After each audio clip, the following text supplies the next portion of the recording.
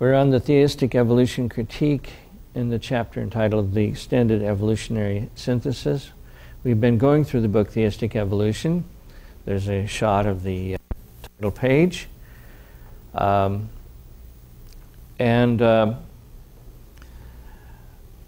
Before we go further, I will point out, as we've pointed out before, that there are several ways you can approach approach the question of origins. You can go with young life creationism, various forms, maybe young Earth as well, maybe young universe as well, but certainly young life.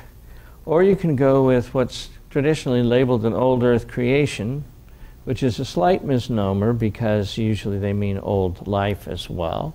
But I will use the old traditional way of putting it. Then we come to what I would call intelligent design theistic evolution. That is to say, God did it. He did it in a sort of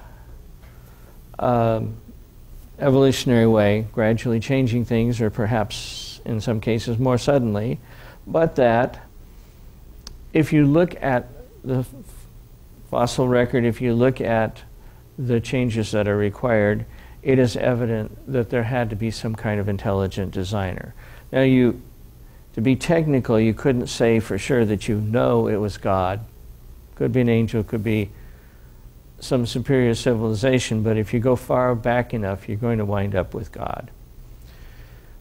Then there is what I would call non-ID theistic evolution. That's the idea that God set up the process. Maybe he interfered a little bit, but if he did, it was always inside of parameters where scientific laws are inviolate, and you really can't tell.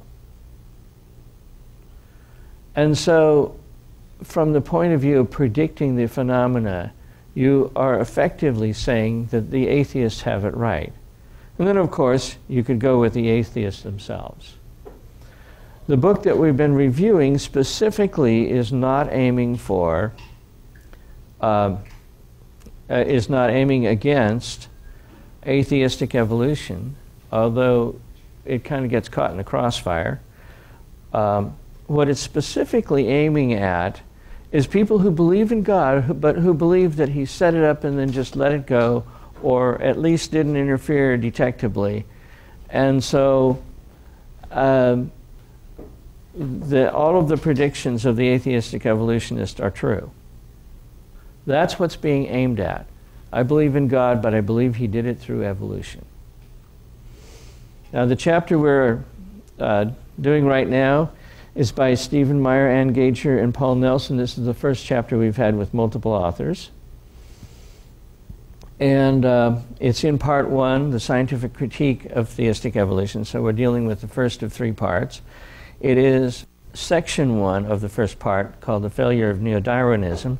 And the full title of the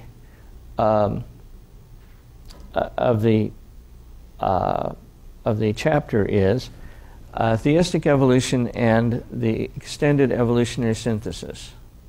Does it work? That's the question we'll be trying to answer. In the front, there's a summary which corresponds to abstracts in many scientific journals. For nearly 2 decades, many evolutionary biologists have been working to formulate new theories of evolution, in part because of the recognition that neo-Darwinian mechanisms cannot explain the origin of living things. These new ideas supposedly have more creative power than mutation and natural selection alone. So even if you shoot down natural selection and mutation as the way to explain things, now we have something extended, so maybe we can keep a belief in naturalism regardless of the deficiency of neo-Darwinian mechanisms.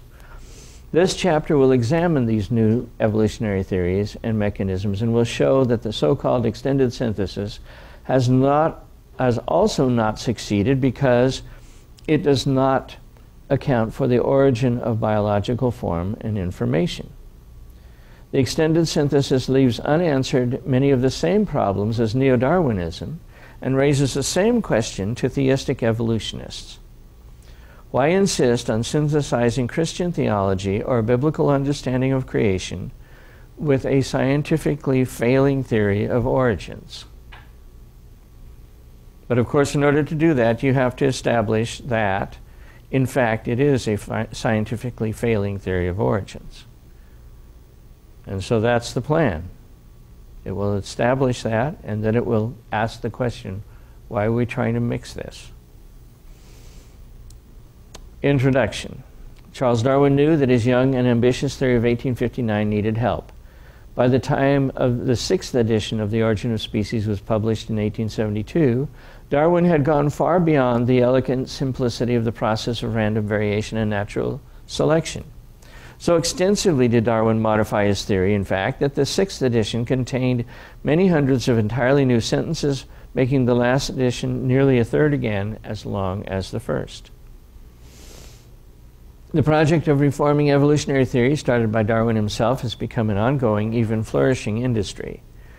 Throughout the 20th century, and now into the 21st, biologists have proposed one revision after another to Darwin's core concepts of randomly arising variation being sifted by natural selection.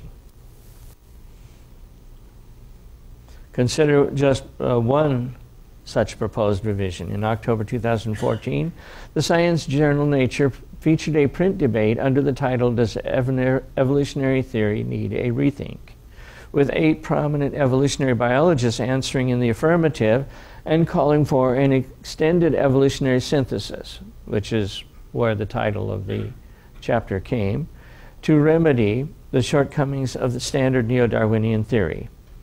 Elsewhere in this volume, we and other authors have explained many of those shortcomings. And for those of you who've been here before, you've run into a few of those shortcomings. Elsewhere, could the new EES, however, overcome the problems with the standard theory? Moreover, the skeptical scientists writing in the issue of Nature mentioned above are by no means the only scientists doubting the creative power of the mutation selection mechanism. At a recent, as November 2016, conference of the Royal Society of London, called largely to address problems in the standard theory, Austrian evolutionary biologist Gerd Müller began the conference by outlining the explanatory deficits of neo-Darwinism, including its inability to explain the origin of phenotypic complexity and the origin of phenotypic novelties. This is somebody who is, you might say, an evolutionist, but he says the standard theory just won't hold water. He and co-author Stuart Newman have elsewhere argued that neo-Darwinism has no theory of the generative. Other biologists have explained that mutation and selection can account for the survival, but not the arrival of the fittest, that is, minor but not major changes. Accordingly, many evolutionary biologists, including many present at the Royal Society Conference, are now attempting to develop new theories of evolution based on various newly proposed evolutionary mechanisms as part of an extended evolutionary synthesis. So, does this new EES solve the problems associated with the standard theory? Many theistic evolutionists have argued as much, and that's why the chapter is felt to be needed here, and have appealed to the hopeful promise of the EES.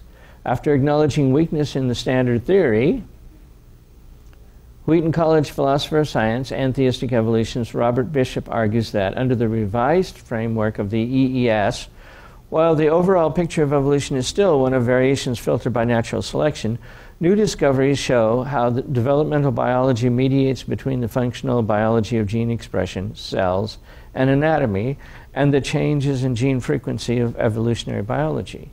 These findings will lead to a more adequate theory of evolution overall.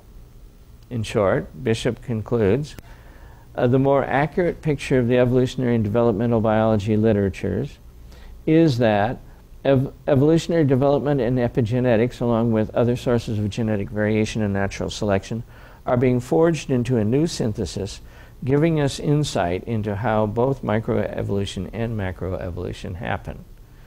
Now I'm going to skip over paragraph. I'm not going to read the whole thing, obviously, otherwise we'd have no time for discussion. We'd probably run out of room to read the whole chapter. But wherever you see green ellipses, that's where I'm skipping. In this chapter, we examine the claims made on behalf of the extended evolutionary synthesis. We show that the problems with standard evolutionary theory, or SET, an acronym devised by EES proponents themselves, persist in another form within the extended evolutionary synthesis because those problems actually stem from the materialist foundation shared by both SET and the EES. Textbook theory and the EES are, at day's end, not so very different after all, meaning that the reforms promised by EES advocates do little or nothing to open up biological inquiry where it genuinely needs a thoroughgoing, deep, and comprehensive reformation. That such a reformation is needed is stated by EES advocates in the plainest possible language. Evolutionary biologist Adi Livnat, for instance, at the Institute of Evolution at the University of Haifa, writes bluntly of SET's explanatory failures. The modern evolutionary synthesis, what we've been calling EES, leaves unresolved some of the most fundamental, long-standing questions in evolutionary biology. What is the role of sex in evolution? How does complex adaptation evolve? How can selection operate effectively on genetic interactions? More recently, the molecular biology and genomics revolutions have raised, and we're continuing to quote, have raised a host of critical new questions through empirical findings that the modern synthesis fails to explain. For example, the discovery of de novo genes, the immense constructive role of transposable elements in evolution, genetic variants and biochemical activity that go far beyond what traditional natural selection can maintain, and perplexing cases of molecular parallelism, and more. And I would add conservation of sequences that don't appear to have a significant activity. But while many of the new mechanisms described by proponents of the extended evolutionary synthesis describe real biological phenomena, including phenomena not captured by neo-Darwinism, each of these proposed new mechanisms still fails to explain the origin of the genetic and/or epigenetic information necessary to produce new forms of animal life. Thus, the questions we pose to theistic evolutionists who appropriate the neo-Darwinian mechanism will apply equally to theistic evolutionists who appropriate the EES. If the evolutionary mechanisms posited lack the creative power to produce new biological form and information, why say that these mechanisms represent God's way of creating new forms of life? The three pillars of neo-Darwinism and the EES alternatives. The neo-Darwinian mechanism rests on three core claims. First, that evolutionary change occurs as a result of random minute variations or mutations. Second, that the process of natural selection sifts among those variations and mutations, favoring those that increase fitness, that is, confer greater reproductive success, and eliminate those that diminish the fitness of the organism that possesses them. And third, that favored variations in the competition for survival are passed on and inherited in subsequent generations of organisms, thus causing the population to change or evolve over time. Keep that in mind. Those are the three pillars. Biologists John Gerhardt and Mark Kirshner call these three elements, variation, natural selection, and heritability, the three pillars of neo-Darwinian evolution. We shall organize our discussion of the extended evolutionary synthesis around these three key premises of the standard theory. In one or another respect, the diverse proposals made under the EES heading depart from these premises, either singly or in combination. Yet, we will argue that in so doing, these proposals do not solve the problem of the origin of biological information, either genetic or epigenetic, necessary to build novel forms of life. To see why, let's examine several of the new mechanisms that have been proposed, either to supplement or replace the mutation selection mechanism of standard neo-Darwinian theory. New theories of evolution, the EES alternatives. A, evolutionary development of biology, or sometimes known as Evo-Devo. Standard neo-Darwinian theory since the 1930s has emphasized that large-scale macroevolutionary change occurs as the inevitable byproduct of the accumulation of small-scale microevolutionary changes in gene frequencies within populations. That's the standard theory. The consensus in support of this idea began to fray within evolutionary biology during the early 1970s when young paleontologists such as Stephen Jay Gould, Niels Eldredge, and Stephen Stanley, and yes, it is that Stephen Jay Gould, realized that the fossil record did not show a pattern of gradual micro to macro change. In 1980, at a now famous symposium on macroevolution at the Field Museum in Chicago, the rebellion against the neo-Darwinian consensus burst into full view, exposing what developmental biologist Scott Gilbert called an underground current in evolutionary theory among theorists who had concluded that macroevolution could not be derived from microevolution. At the conference, paleontologists who doubted the micro to macro consensus found allies among younger developmental biologists. They were dissatisfied with neo-Darwinism in part because they knew that population genetics, the mathematical expression of neo-Darwinian theory, sought only to quantify change in gene frequency rather than to explain either the origin of genes or novel body plans. Thus, many developmental biologists thought that neo-Darwinian theory did not offer a compelling theory of macroevolution. To formulate a more robust theory, many developmental biologists urged evolutionary theorists to incorporate insights from their discipline. And indeed, by the beginning of the 1990s, a wave of books and articles on evolutionary developmental biology, or Evo-Devo, swept through the evolutionary world, proposing the idea that evolution need not proceed only by incremental small-scale mutations. Instead, Evo-Devo advocates emphasize that mutations in the genes that control animal development might have a disproportionately large effect on animal development and thus could also play a significant role in modifying animal body parts. Small change and you could suddenly have a hopeful monster, basically. Evo-Devo advocates thus broke ranks with classical neo-Darwinism, primarily in their understanding of the size or increment of evolutionary change. Because they think that mutations are expressed early in the development of animals, are necessary to alter body plan morphogenesis, they argue that mutations must have played a significant role in generating large-scale change, and indeed whole new animal forms during the history of life.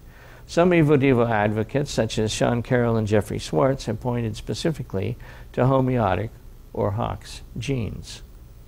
So does the Evo-Devo approach explain the large-scale changes in biological form or the origin of new animal body plans? Major but not viable, viable but not major. Despite the enthusiasm surrounding the field, evolutionary developmental biology fails, and for an obvious reason. The main proposals of the evolutionary developmental biologists, that early-acting developmental mutations can cause stable, heritable, large-scale changes in animal body plans, contradicts the result of 100 years of mutagenesis experiments on organisms such as fruit flies and nematodes, or roundworms. As we saw in Chapter 2, the experiment of scientists such as Christian Nusselin Volhard and Eric Weishaus, Nobel Prize winning work, by the way, observed that early developmental mutants never hatched as larvae. You mutate them, they die. Moreover, the same proved true of other species that have been studied, from the nematode to the mouse. Major change is not viable. Viable change is not major. What about Hox genes? Hox are homeotic genes and encode proteins that regulate the expression of other genes during animal development. Because they influence a pattern of development along the head-to-tail axis of the body, specifying different structures in different body segments, many Evo-Devo theorists think that Hox genes can be mutated to generate large-scale changes, or macromutations in animal form. For example, Jeffrey Schwartz says, "We are still in the dark about the origin of most major groups of organisms. They appear in the fossil record as Athena did from the head of Zeus, full-blown, and raring to go, in contradiction to Darwin's depiction of evolution as resulting from the gradual accumulation of countless infinitesimally minute variations. His answer to this conundrum is to claim that a mutation affecting the activity of a homeobox or Hox gene can have a profound effect, such as turning larval tunicates into the first chordates. Clearly, the potential homeobox genes have for enacting what we call evolutionary change would seem to be almost unfathomable. Again, that's a quote. Excuse me. But there are several good reasons to doubt this claim. First, precisely because Hox genes coordinate the expression of so many other different genes, experimentally generated mutations in Hox genes have proved harmful. As McGinnis and Kurziora note, most mutations in homeotic or Hox genes cause fatal birth defects. The Antennapedia mutant, one of those Hox genes, cannot survive in the wild. It has difficulty reproducing, and its offspring die early.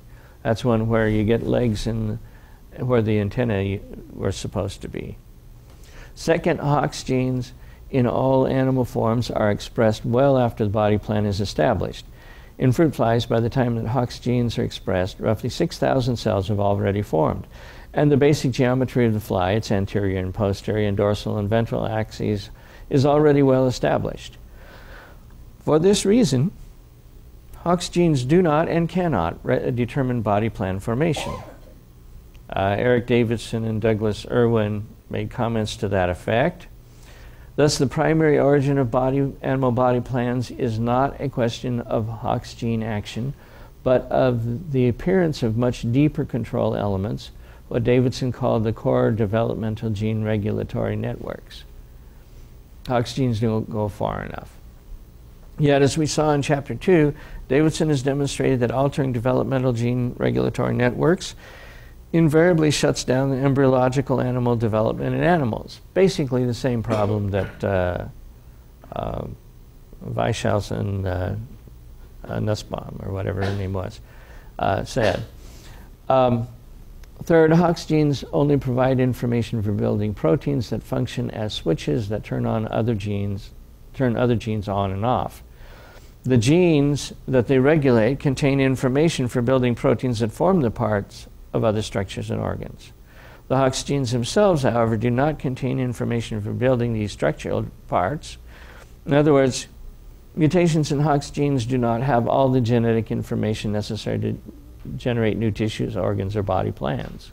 You'd have to also create all those other proteins.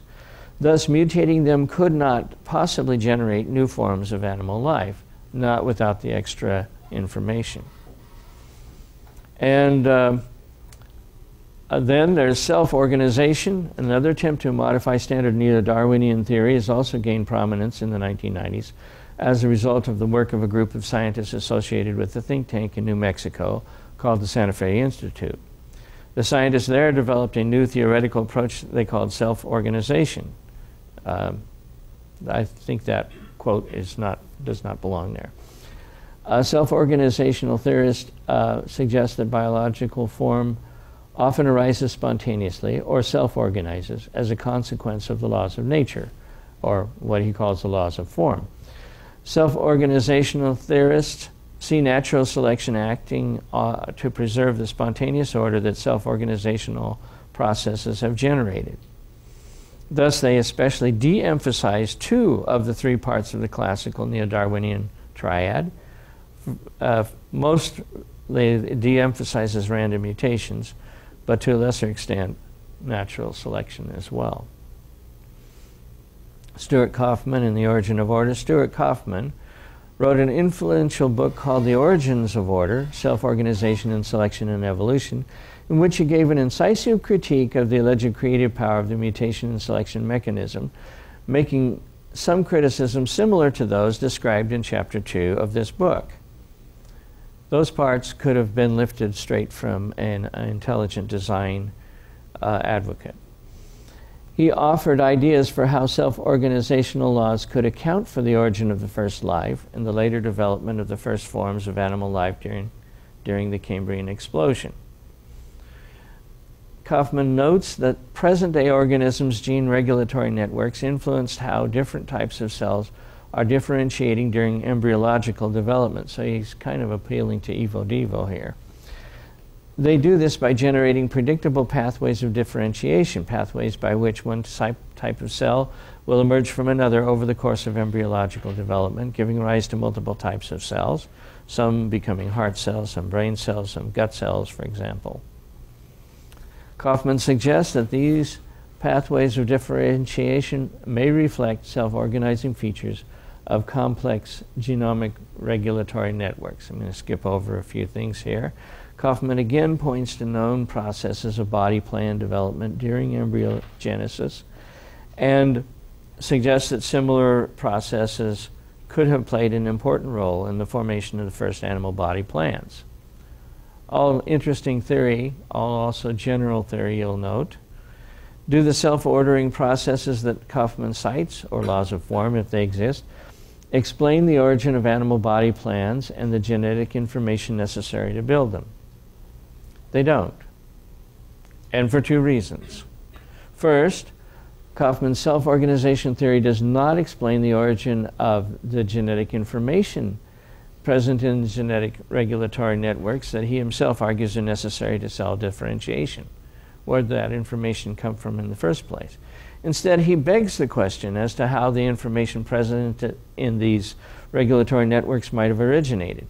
Indeed, though Kaufman discusses cell differentiation as a kind of self-ordering or self-organizational process, he acknowledged that the predictable pathways of differentiation that characterize this process derive from pre-existing gene regulatory networks. And the question is, where did they come from? Second, Kaufman's attempt to explain the origin of positional or epigenetic information lacks specificity and chemical plausibility. This model is entirely hypothetical. You have X and Y and no actual examples. In a later book, At Home in the Universe, Kaufman does suggest two models to demonstrate how self-ordering processes might generate positional information, but both of the models suffer from the same difficulties. First, neither is biological realistic. One uses buttons and strings, and the other flashing lights to make the demonstration, not actual organisms or DNA sequences. Order versus information. Self-organizational theorists face, in addition, a conceptual distinction that has cast doubt on the relevance of their theories to biological systems. Nice theory, but it doesn't actually work in biology.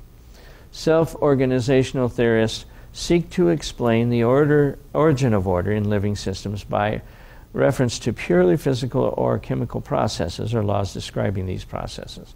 But what needs to be explained in living systems is not mainly order in the sense of simple repetitive or geometric patterns. Instead, what requires explanation is the adaptive complexity and the information, genetic and epigenetic, necessary to build it. Yet advocates of self-organization fail to offer examples of either biological information or complex anatomical structures arriving from physics and chemistry alone, probably because it doesn't exist.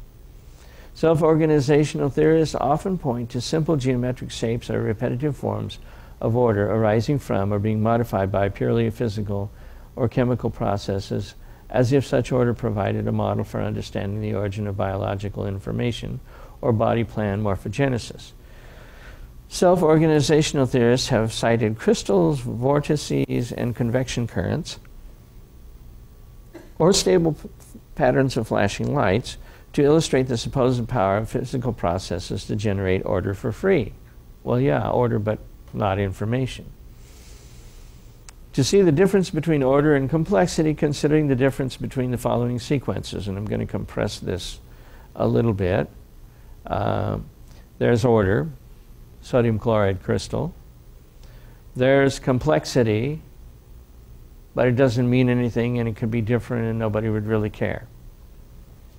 And there is specified complexity.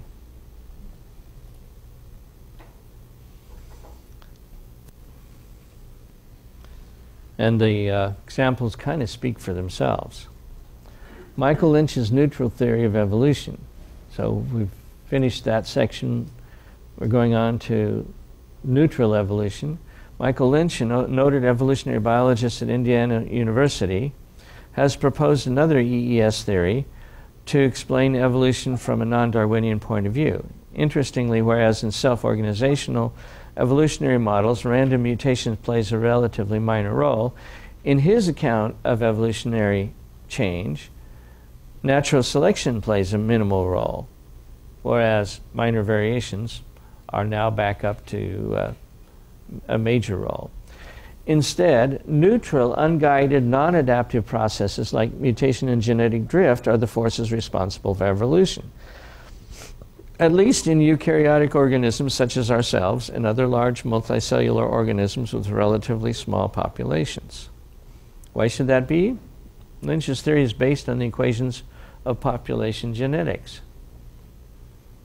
Equations of population genetics suggest that for organisms with smaller population sizes, including most multicellular organisms and animals, natural selection will have difficulty overcoming the effect of random genetic drift, meaning that the beneficial mutations are likely to be lost before they can become fixed in a population, and that natural selection will not efficiently remove many slightly harmful mutations.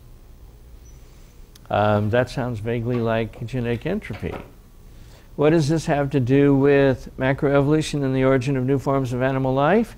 Evolutionary biologists think that the ancestral groups of most new forms of animal life would likely have existed in small populations. Given the relative powerlessness of natural selection to remove extraneous DNA in such populations, Lynch argues that additional genomic elements would accumulate over time and the genomes of animals and plants would tend to grow in size.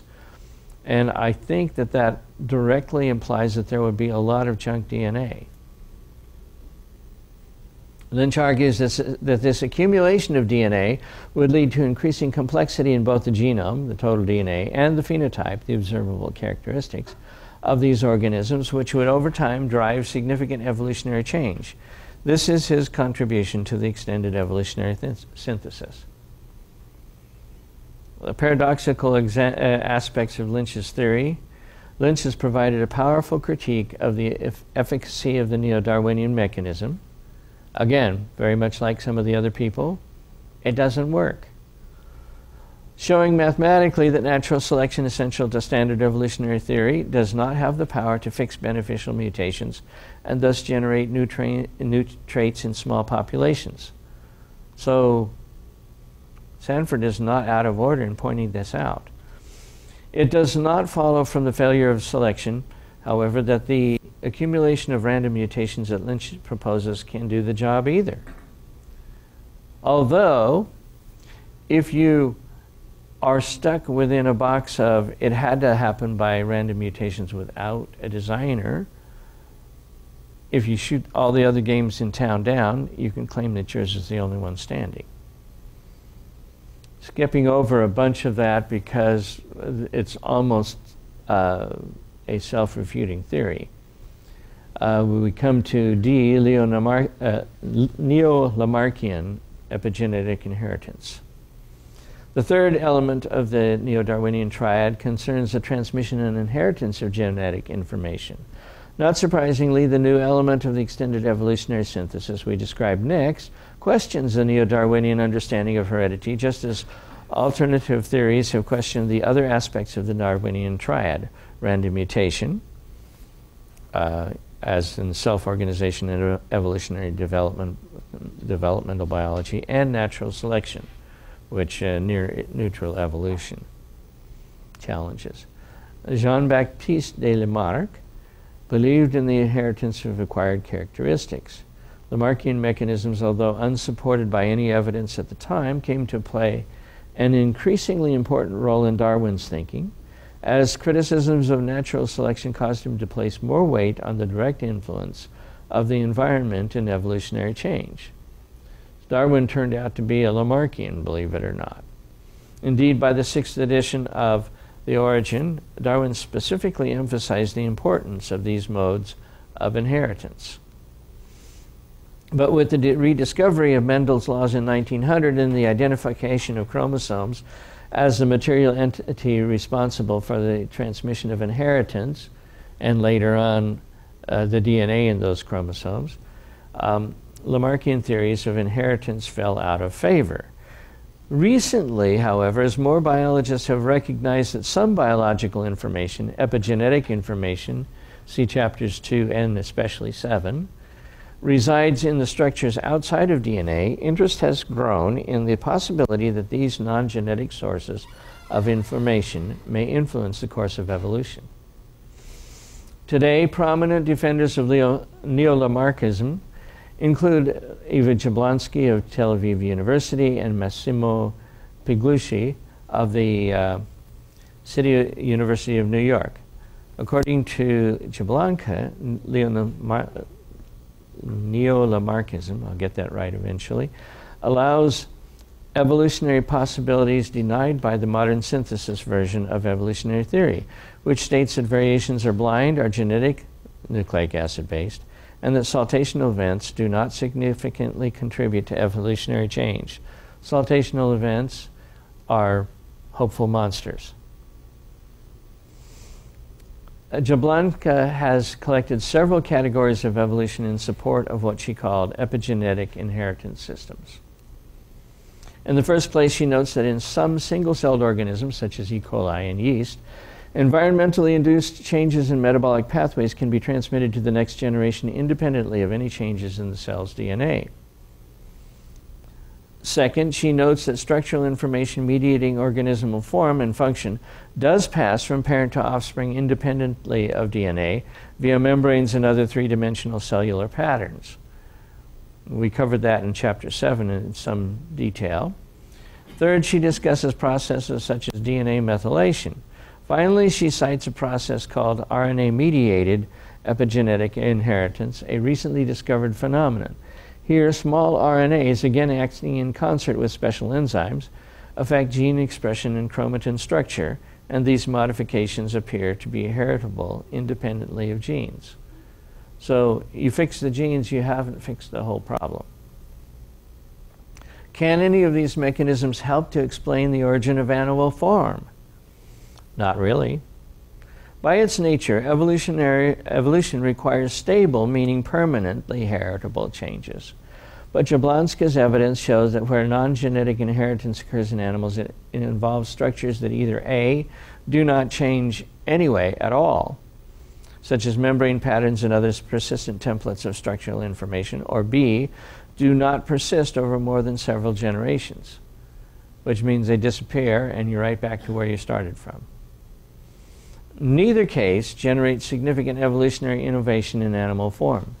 Instead, for directional evolutionary change to occur in a population of organisms, changes must be not only heritable, but permanent.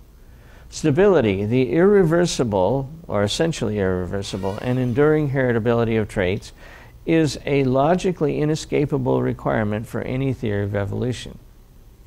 This is precisely what descent with modification means. And here, Jablonski's evidence for stable non-genetic inheritance is equivocal at best, as she readily admits. Jablonka candidly addresses this last lack of evidence for stability, noting that we believe that epigenetic variants in every locus in eukaryotic genome can be inherited, but in what manner, for how long, and under what conditions has yet to be quantified. So we don't actually have a complete theory there. And finally, the most interesting variant of them all, natural genetic engineering. University of Chicago geneticist James Shapiro has formulated another post-Darwinian EES perspective on how evolution works that he calls natural genetic engineering.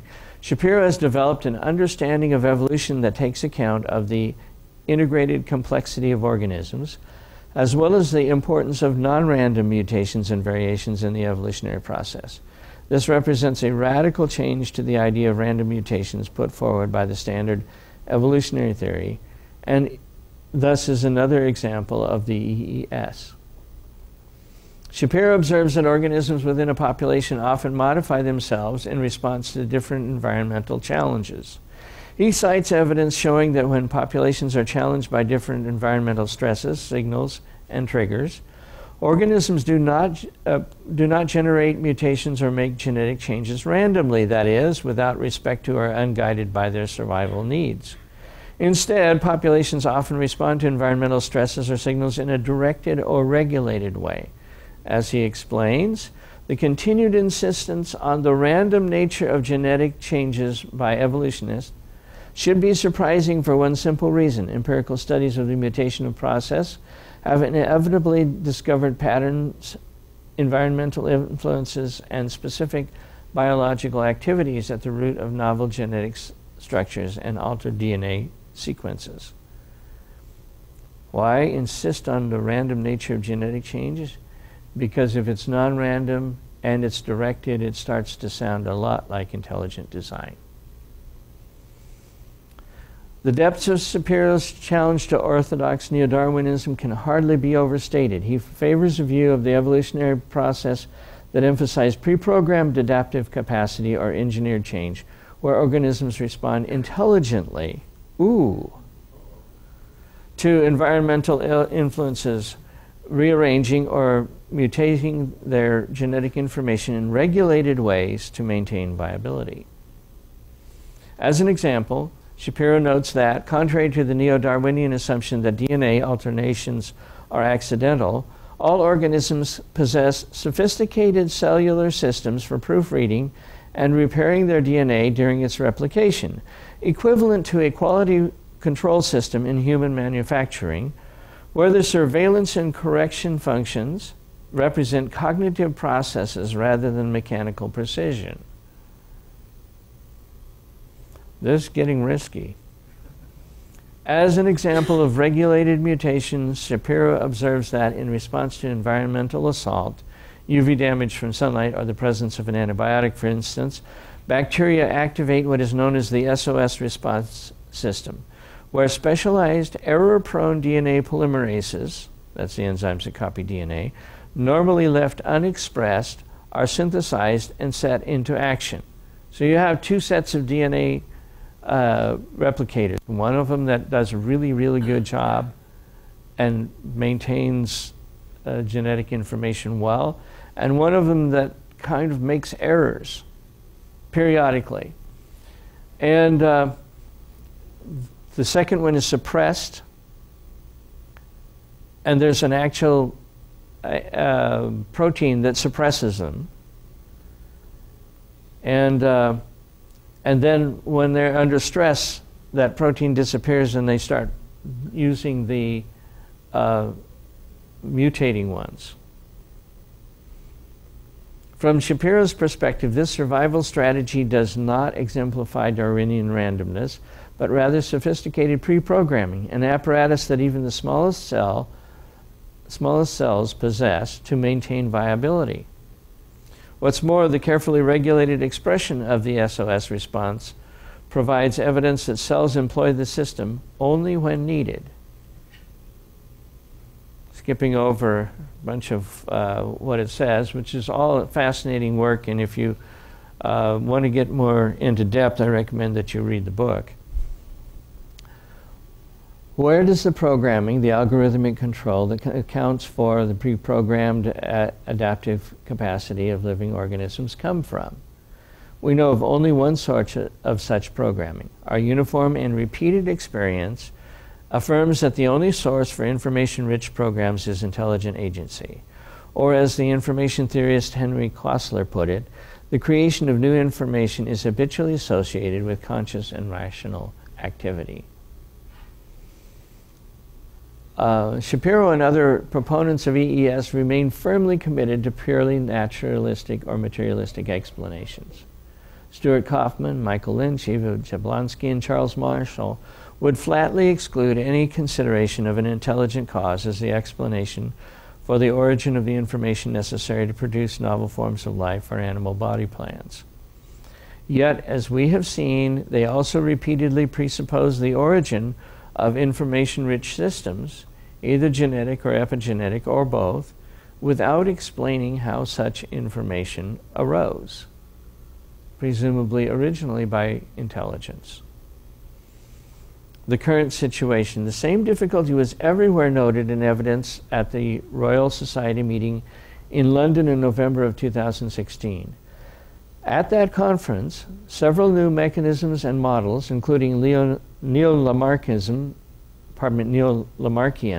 epigenetic inheritance, and natural genetic engineering, Shapiro's baby,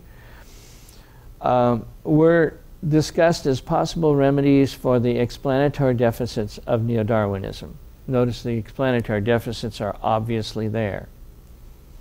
Nevertheless, the conference failed to offer any new mechanisms that could help remedy the main deficits of the neo-Darwinian synthesis, its inability to account for the origin of phenotypic novelty, and especially the genetic and epigenetic information necessary to produce it. Of these presentations, James Shapiro's talk was clearly one of the most interesting. Shapiro reprised his case for natural genetic engineering. He presented fascinating evidence showing the non-random nature of many mutational processes that allow organisms to respond to various environmental challenges or stresses. The evidence he presented suggested, as noted above, that many organisms possess a kind of pre-programmed adaptive capacity. Yet Shapiro again did not explain how the information inherent in such a pre-programmed capacity might have originated. Other mechanisms they talk about, niche construction, and they deconstruct, and I would have to agree with their deconstruction. The evolutionary accounts of niche construction theory therefore collide repeatedly, as do all the other ones, with a brick wall marked original complex functional capacity required here, without which or beyond which there would simply be nothing interesting to observe.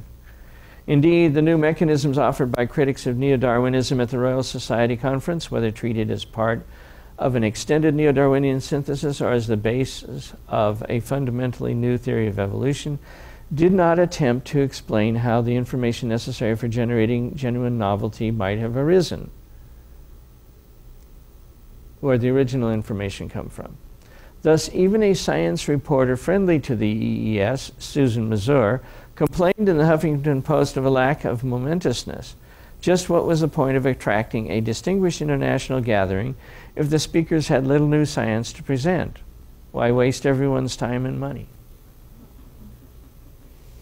Conclusion, a timid reformation that leaves us where we were.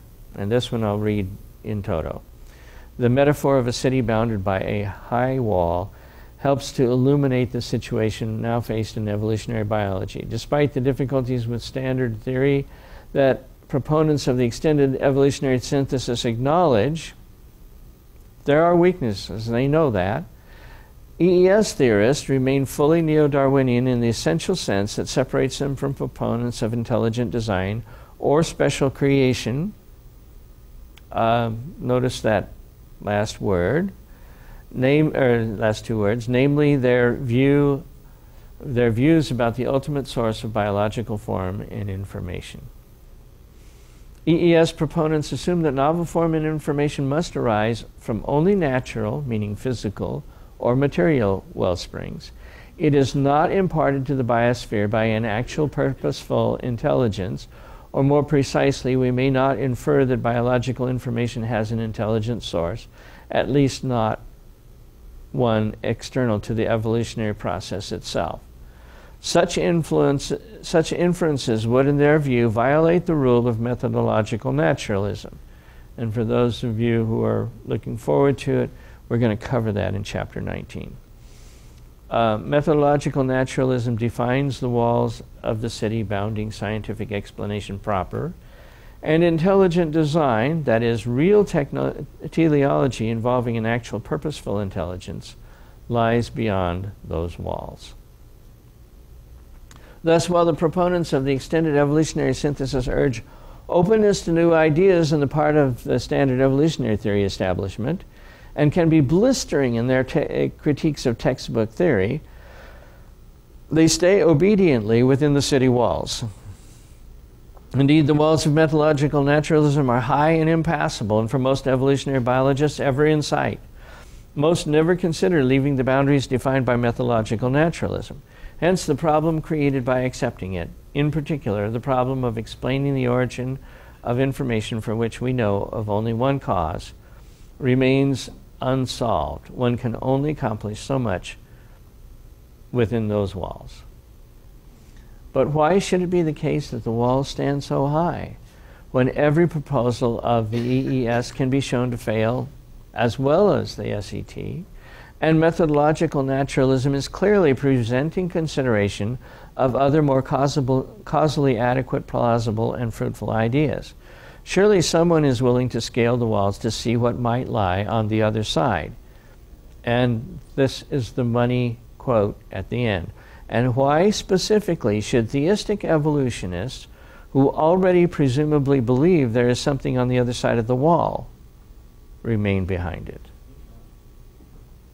Now, my take on all this is that standard evolutionary theory, neo-Darwinism, is composed of three parts: variation, or in neo-Darwinian terms, mutation, natural selection, and inheritance of the results of that process.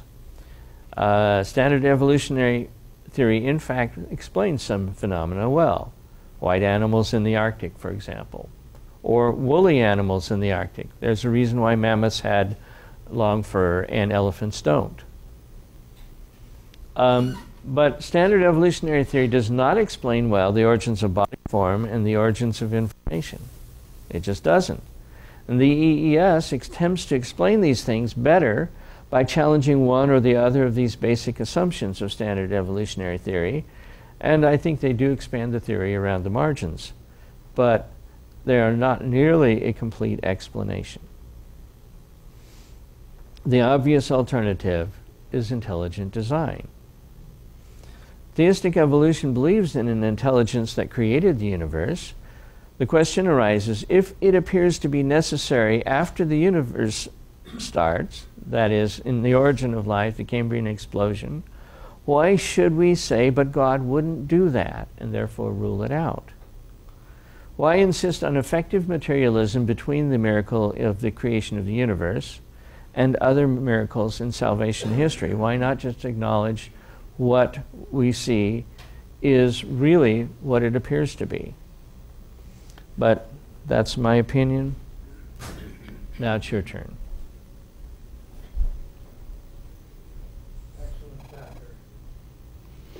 I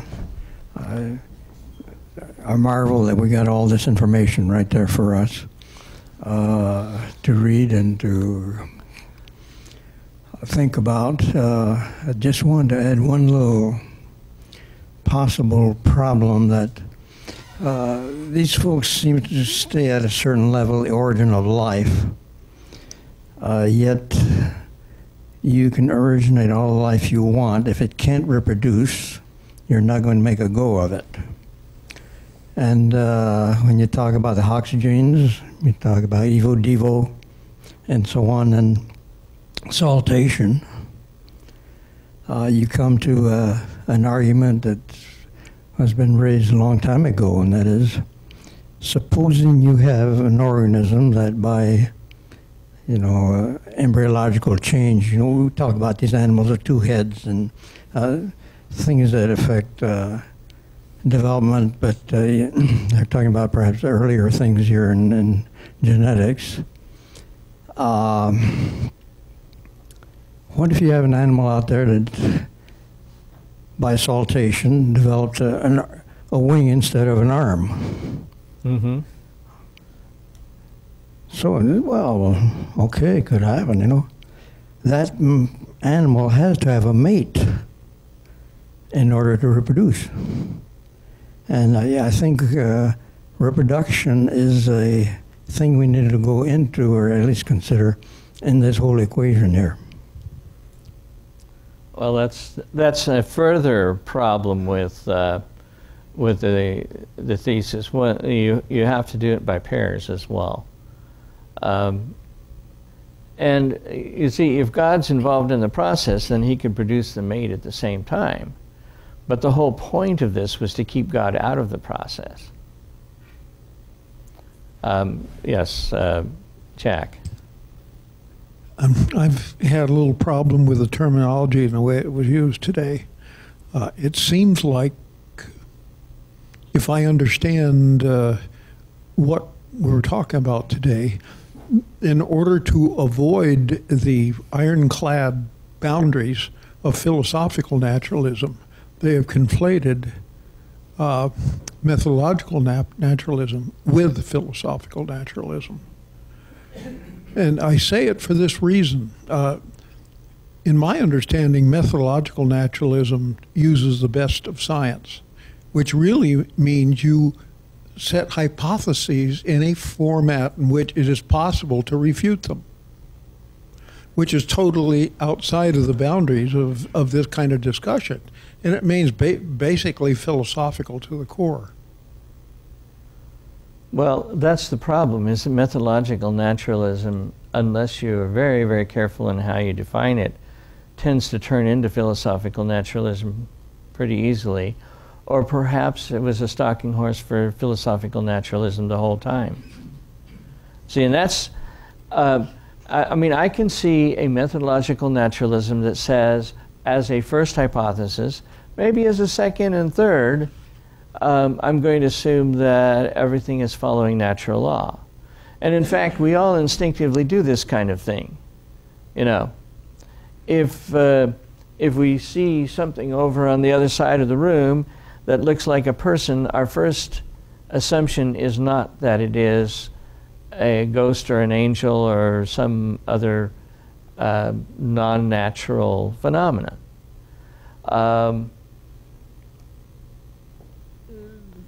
The problem with methodological naturalism is that if you insist on it as the only possibility, you have then moved to philosophical naturalism. Exactly. And that's a really, really important thing. And that's why it gets attacked, is because, you know, it kind of walks like a duck and it quacks like a duck, but people don't want to call it a duck. Well, it is. Well, from what you talked about this morning, I heard nothing that could be proposed as a hypothesis that was testable. And it was testable is the critical part of that statement. It simply is outside the boundaries, in my view, of what I consider methodological naturalism to be. Well, I think that there is actually something testable. And I think that this is important. And that is that, for example, if you find information,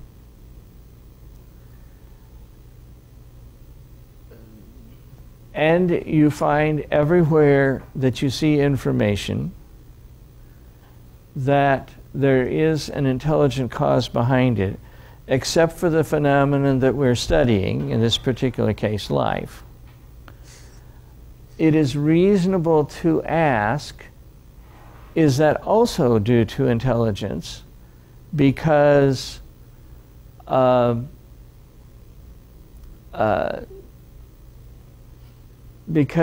we don't have another explanatory theory, and because intelligence adequately explains it. And so now you have a testable hypothesis because it's based on two premises that are testable. Number one, can you show that complex information can come from something other than intelligence? If you could, the argument would collapse. And that means that it's testable.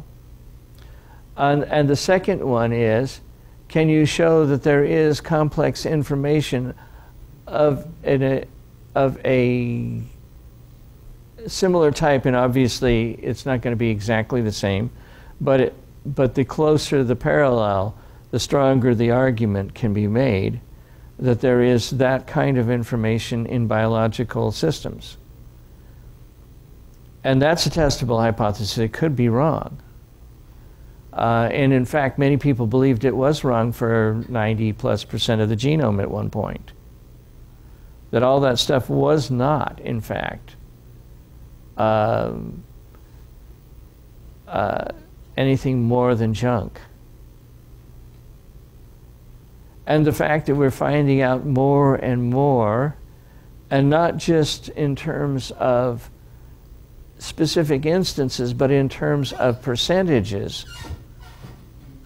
In other words, the estimates for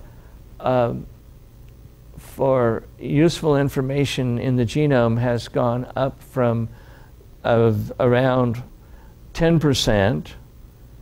Remember, the popularizers even shrink it down to 3. That's Dawkins, etc. And you can quote him, but 97% of the genome is junk. But the professionals would say 10%. They would have said 10%. Dawkins is stretching it a little bit. But it's gone up to around 80%.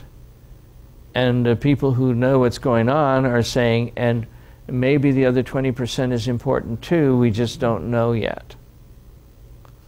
Well, at that point, we're starting to look at predictions of intelligent design that are in fact being fulfilled, that could have not been fulfilled. We could have found out that in fact there is no, or at least no detectable. See, the interesting thing of it is what makes intelligent design a testable hypothesis is precisely the point at which theistic evolutionists in general wimp out. It is not just that there is design in the universe and design in life, but that it's detectable design. And that's what makes it predictable. But that still leaves a huge amount open to interpretation of what's there and what's testable and what isn't. Well, of course it does. And that means that you're going to have to get to the nitty-gritty of the facts on the ground, and you're going to have to start looking at the genome, and you're going to have to say, and this thing has a function, and this thing has a function, and this thing we don't have a function for at this point. My point exactly. You illustrated this beautifully earlier with the homeotic or Hox genes. As you pointed out, has been pointed out, Hox genes don't build anything. They choose between alternatives. Right. The crucial thing that you never hear in this discussion among the evolutionists is that there has to be some independent building of that suite of genes. For example, before they're ever needed. Yes, before, like in the famous example of a mutation taking the olfactory mechanism of an insect and change it to a leg. Mm-hmm. Without acknowledging that if you're going to do evolution, the first invertebrates had only legs. At least that would be the theory. As far as we know, we've never found fossils that only had legs. Well, go back. Well, I'm sorry. I think the Cambrian has some pretty good examples. I won't go into the details. Well, insects? Pardon me? Insects that only had legs? Invertebrate. Yeah, yeah. That one I would agree with, that one could argue that, for example, trilobites did not have antennae. Exactly. And something had to allow some descendant to build antennae separately before the choice of choosing between antennae or legs became available. Interestingly, this dramatic experiment that is often used to illustrate saltatory evolution goes backwards. The mutation goes from a more adaptive, specialized function backwards to what in their theory could have been expressed in every segment. Yes, and the same thing can be said for four-winged fruit flies. That's exactly what I was referring to. Yeah. that you actually lose information rather than gaining it. And the next question is, which came first, the Hox gene that allowed the antennae, or the proteins that were going to make up the antennae? I want to come back to that next week. Yes. Okay, comment here, and then I think we have one here, and we did have one up there. You want me to go? Or go? Go ahead. No, you go ahead, and well, I appreciate the analogy of the high wall, because I have friends that are behind this high wall, and I get stonewalled when I try to talk to them. But I kind of like the idea that all these scientists, and I actually appreciate what they're doing, because eventually maybe they're going to throw up their hands and say, oh, I guess there is intelligent design here. But I kind of think of the analogy that's also used in Scripture, that we can make the analogy that God's enemies, God would throw confusion at them, and then they'd just start fighting amongst themselves and destroy the whole apparatus. So. Yes. Now, by the way, I should point out, some of you are intending to go to Second Church, and you may want to take this time to get ready to head there. Very quickly, it's my understanding that methodological naturalism has its limitations interpreting historical sciences. So you can ask questions and have some hypotheses, but with historical sciences there is limitations to prove them, because we don't have the cause and effect, or fully, the mechanisms that have caused certain phenomena. So what we see now is just what we see now, and those evidences, so pieces of evidence we see, either in geology or genetics, is, the interpretation of that can be twisted in any direction, evolution or even creation or intelligent design. So I think the methodological naturalism in hypothesis testing has its strengths on exact science, like describing phenomena that we can see now. But with historical science, it's my understanding there's a lot of limitations with methodological naturalism, such as origins. Yeah. Go ahead. I was just going to say it's the inference to the best explanation, the idea that that if you're staying inside the wall, you can't explain it. Intelligence does explain it, even though it's an explanation based on a sort of a negative finding. In other words, since nothing but intelligence can explain this, that's the best explanation. So the inference to the best explanation is a logical process. Mm-hmm. Well, we actually use this kind of thing in medicine in a different way. He's got a... we use findings that are what are called pathognomonic. You have this, you have the disease, because nothing else does this. And basically what it's saying is that the creation of information is pathognomonic of intelligence. And you can challenge that if you want to. You can say, well, no, actually we can show you that here it was with something else. But as long as you don't challenge it, then it is indeed the best explanation. And the fact that there is such a thing as intelligence, I think, is indisputable. And anyone who wants to dispute it is making a self-referential incoherence. Yeah, just a little more speculation on this methodological naturalism. Atheism is often defined as actively promoting or stating at least that there is no God. Methodological naturalism tries to alleviate the stigma of atheism to a certain extent by saying, well, this is God, but I'm not going there.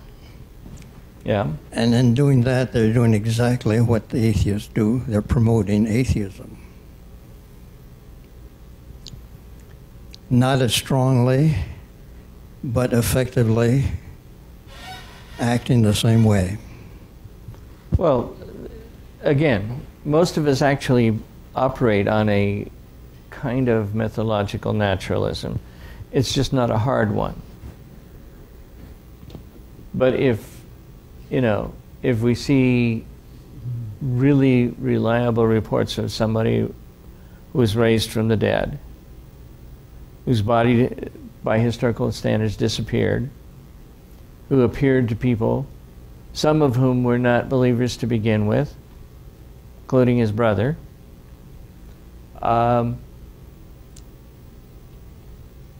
then the best explanation for that is that in fact something happened that does not happen under normal circumstances. That is to say, a miracle. Or another way of putting it is a violation of the principle of methodological naturalism. And if you have methodological naturalism as something that will say, okay, if after multiple attempts to explain this under other circumstances fail, maybe we'll have to concede the possibility that it could. That's a kind of a soft methodological naturalism. Then you can get there. If you have a hard methodological naturalism, no amount of evidence would ever convince you, because you know that certain things just don't happen according to the laws of nature. Well, there's a problem with that kind of hard methodological naturalism. At the beginning of the universe, something happened where the laws of nature didn't even apply because they didn't, in a certain sense, exist. You can't divide by zero. And if you explain that by some kind of thing that's outside of the universe, and then you come to the origin of life for which certain phenomena happen that don't have an explanation of that kind. And then perhaps later on you see that in what is called the Cambrian explosion, you have, again, information appearing out of, shall we say, nowhere. And then you keep working at this, eventually you're going to have to come to the conclusion that methodological naturalism is not maybe a complete theory. Once methodological naturalism stops becoming absolute, then you can't exclude intelligent design. As long as it is absolute, you don't have methodological naturalism. You have philosophical naturalism. And that's the difficulty that we're facing.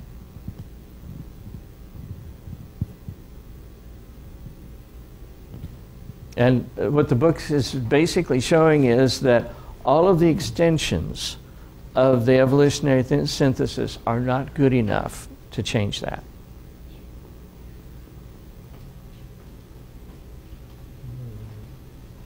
You have a comment? Or? I'll say it real quick. Here, we'll get this to you.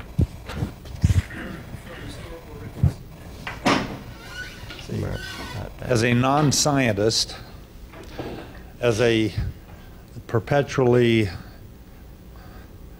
beginning theologian, nothing like a theologian to mess the whole thing up. Nothing like a theologian to kind of bring it back again.